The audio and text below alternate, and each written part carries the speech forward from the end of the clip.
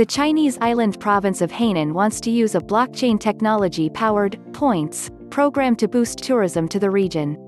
The project will operate alongside a recent project that will see Hainan create the nation's first blockchain-free trade zone.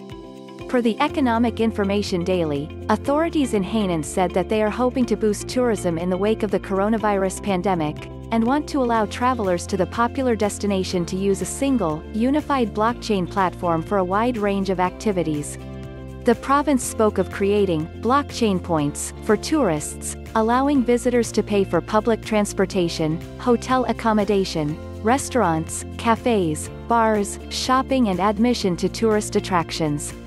The authorities added that creating a blockchain-powered infrastructure would help all sectors of the tourism industry cross-promote their products and services. The province was last year selected to operate a $142 million backed blockchain sandbox-like project that will nurture blockchain companies working in the financial sector.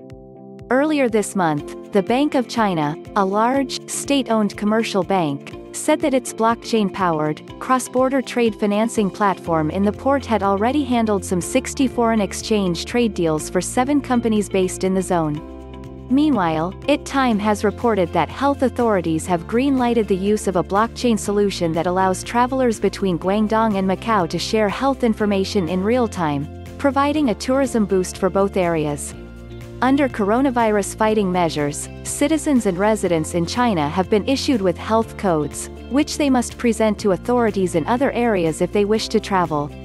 Only individuals with green codes are allowed to visit other parts of the country. However, that can cause massive backlogs for tourist operators.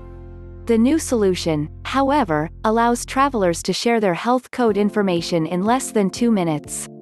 It was created by Tencent's neobank subsidiary WeBank.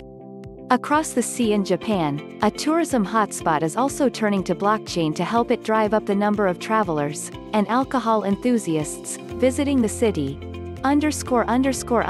Learn more. Shanghai initiates blockchain-powered cultural tourism. New partnership lets travelers book Expedia hotels with Bitcoin.